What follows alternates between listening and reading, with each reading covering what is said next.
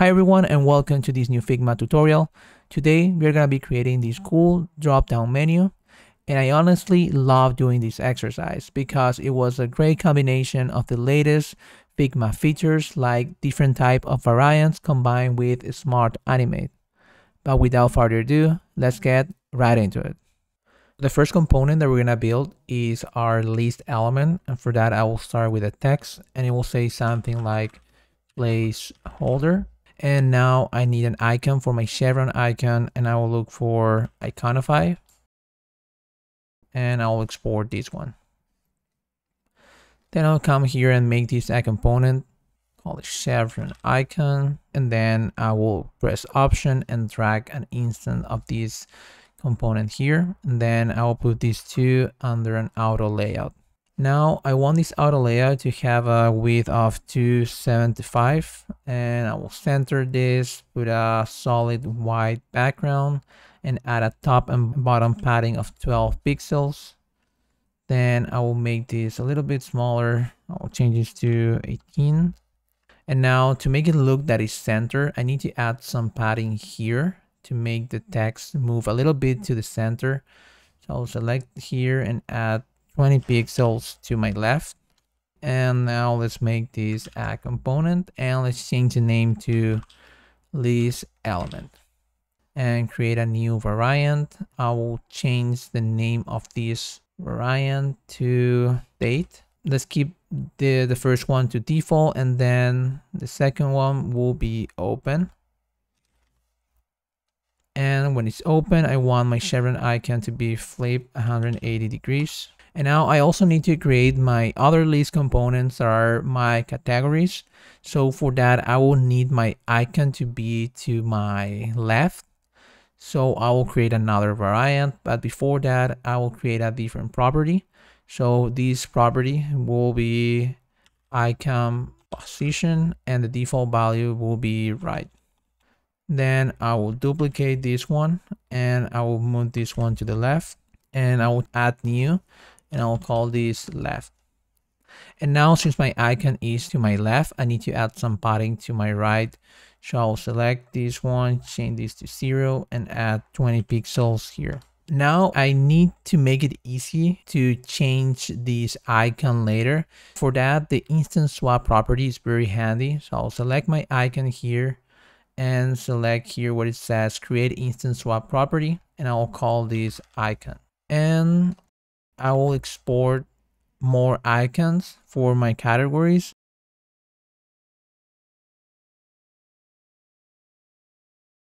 So now I want another and last variant that will be when this item is selected. I will make this light gray, and I will add a border to the left. So select here, add a stroke to the left, and I will make this 4 pixels. And I have a problem with my properties here. That's because I have repeated properties. So I need to change this to selected.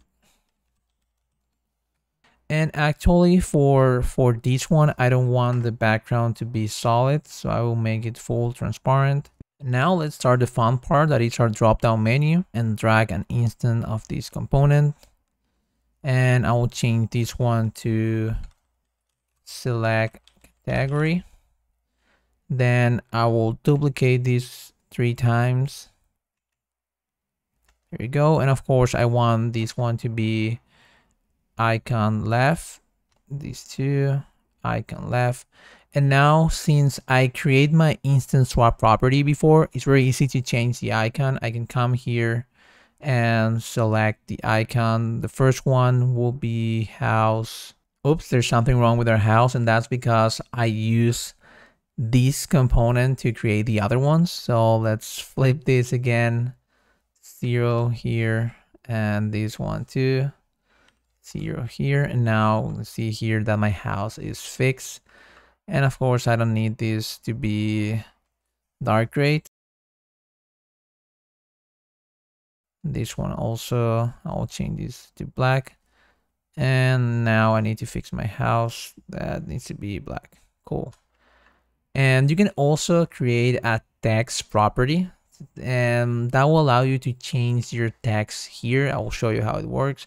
So you come here, select your text, and here you can create text property. So I will keep it as text, and default value will be placeholder, and that will allow you to change the text right here. And this will be houses. Also, let's change these to cars, and I want the icon to be the car, of course, and this one airplanes, and the icon should be the airplane.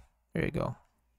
And now, before doing anything else, I will change the names of these list elements here, so later when we do the animation, it will be easier for us to keep the position of both. So this one will be select category, then this one will be house, this will be cars or car, and this will be airplane.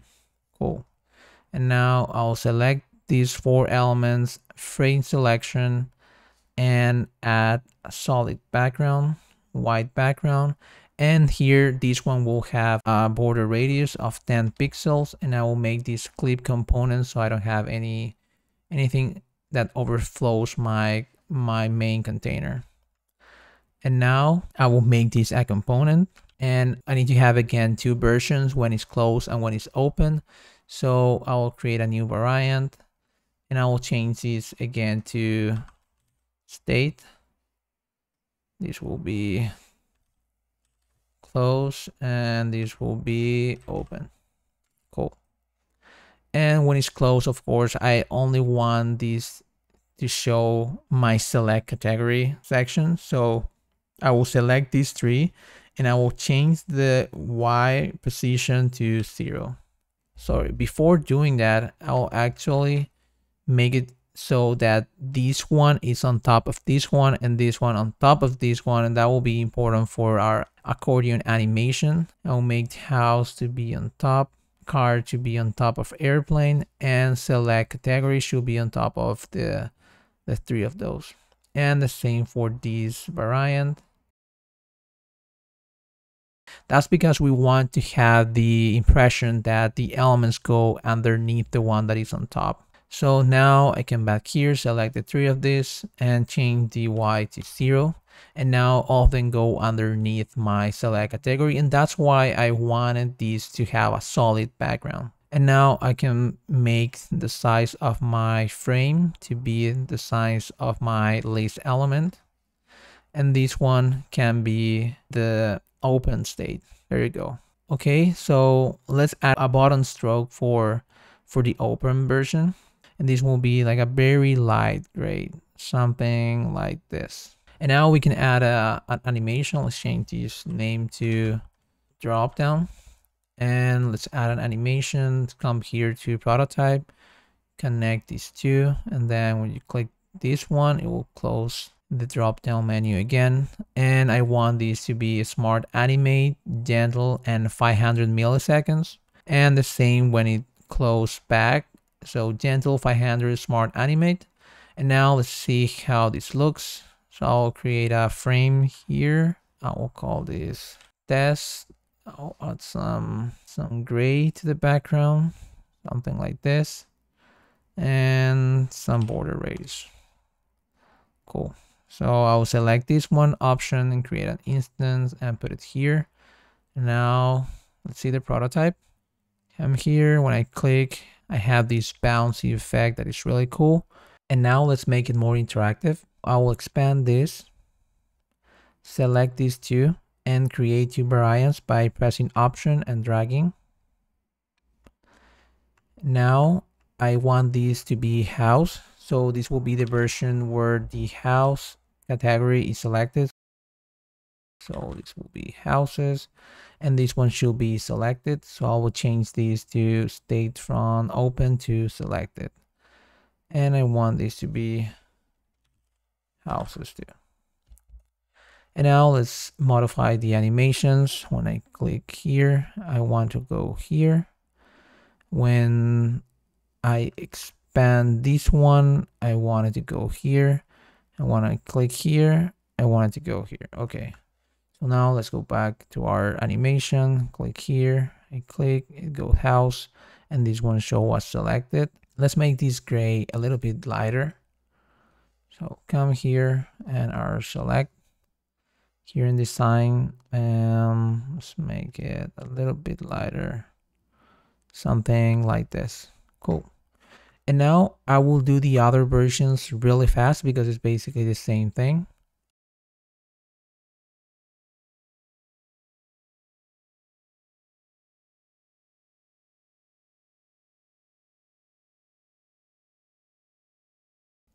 And this is how it looks at the end. Make sure to connect all the dots to have the right animation. And it looks kind of messy at the end, but you have the end result that looks really nice. Here, when you click house, car, airplane, back to house, and you have all the animations working. And that's all I have for this video. I hope you found it really helpful. And if you want to learn more about components and variants, I highly recommend my last week's video where I use it to create a navigation bar. And if you want to learn more about product design in general, follow me and see you on my next tutorial. Bye bye.